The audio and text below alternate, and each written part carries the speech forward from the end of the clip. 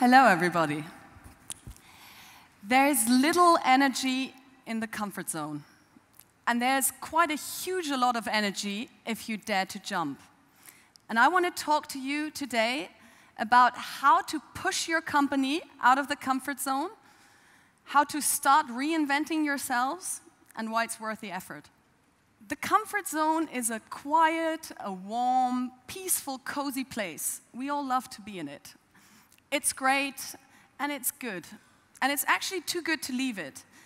But after a while, you stop noticing that your market is fading, that your products are not being used, that new competitors come around. And it's like the frog. He's sitting there in the cold water. Everything's fine. Markets are there. Products are there. The water heats up, and he misses the point to jump just before the water starts boiling.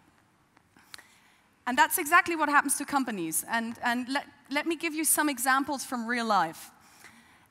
There was a time where everybody in the US rented their videos via Blockbuster. They had retail stores everywhere.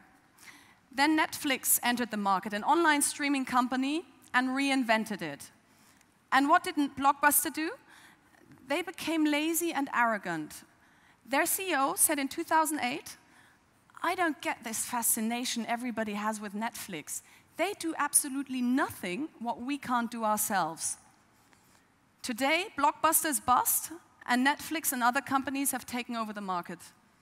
Nintendo, they've been printing money for decades with their products like Mario, Pokémon. And for the last years, they've been casually ignoring the fact that 77% of world population own a mobile phone. And their water is starting to heat up. 3 weeks ago, they reported their first time ever annual loss of almost 1 billion euros. And their president is still saying going or developing for iOS is absolutely not under consideration.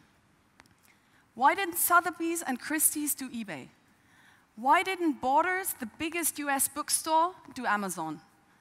Why didn't MySpace react when the water was still warm, but started reacting when it was actually boiling? Why do so many companies miss this point of jumping before it is too late? Because they are resting on their laurels. Success in the present or the past doesn't translate into success in the future.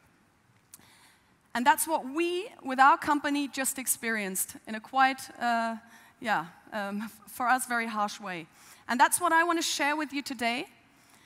The 5 things we did to push our company out of the comfort zone, and why we want to make sure that we never get back into that, because it's really painful to get out. But it's good if you still can. So here is what we did. We stopped doing. For the first time ever, we didn't concentrate on the things we wanted to do. We started concentrating on the things we wanted to stop doing. So, meetings nobody attends, routines nobody needs, reports nobody reads, tools that don't add value. We just got rid of all these energy suckers in the company and freed ourselves to take new stuff on board. You have to take stuff off people's desks to put new stuff on them.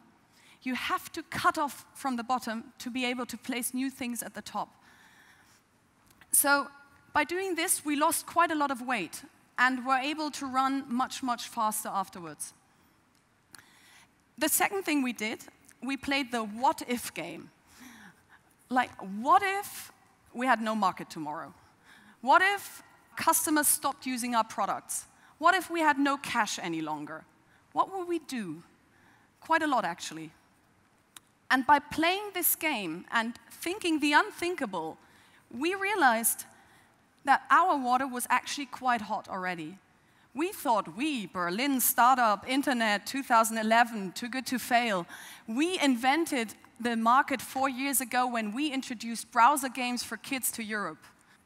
But also we saw mobile gaming kicking in 2-3 years ago, and we had made absolutely no attempt to enter that market so far.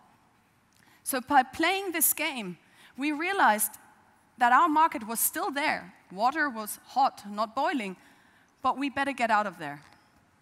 And what struck us most is, why do you only play this game? And why do companies only play this game when the water is boiling and when it is actually that the market is fading and the products are going down and the cash is going out.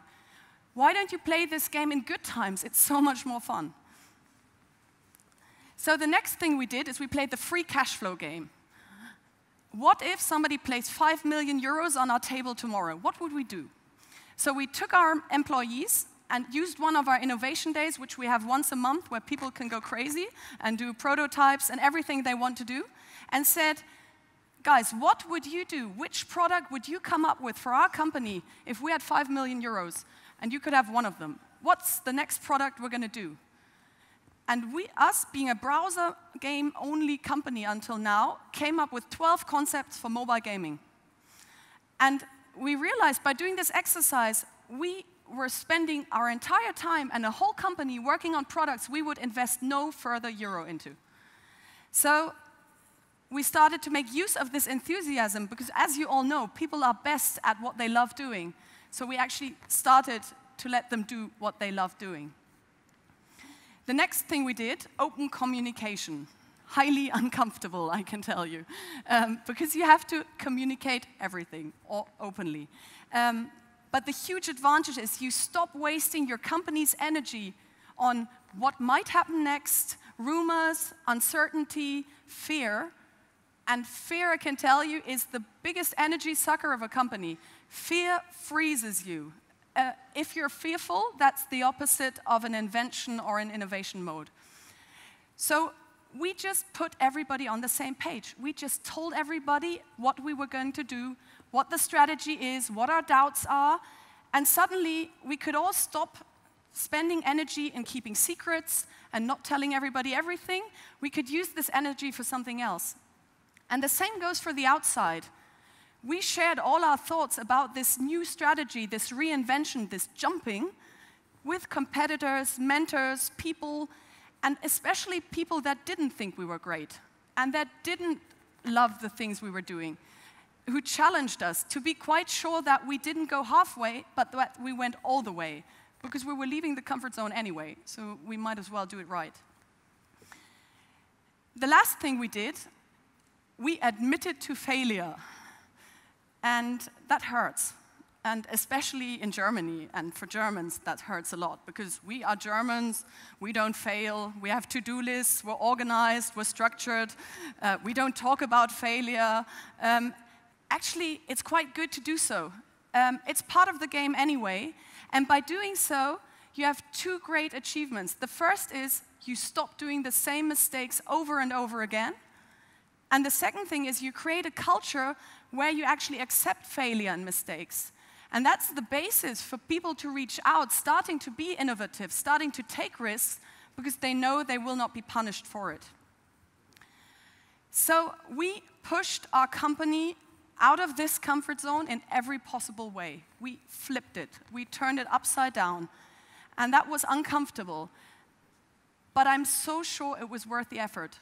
Because I truly believe it will be those companies in the future that will be successful, that don't wait until the water boils, that don't wait until the platform is burning, but that stay entrepreneurial, stay hungry, take risks, and jump to reach the next level.